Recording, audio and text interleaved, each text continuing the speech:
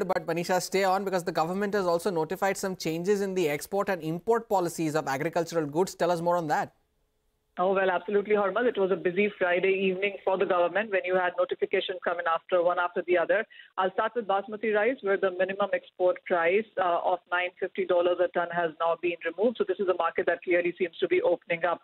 The other one is yellow peas, and this has seen duty-free imports since the time of December 2023. This is now extended till 2024 December. The third notification came in for edible oil, where the duty has been hiked for imports by 20%. So this is done ahead of the Kharif crop coming in, and this would be positive for farmers and the Indian industry. The fourth notification was onion. Here as well, the minimum export price has been removed, and the export duty has been cut from 40 to 20%. The fifth notification came in for wheat, and the stock limits have been lowered. Here as well, this tells you that the private trade now can buy from the market and keep longer as in sense of their stocks, and this is ahead of the festival season. So clearly a lot of supportive notifications in sense of farming as a community and industry as well. It was a busy Friday evening for you guys as well. Manisha, thanks a lot for bringing us all of those updates.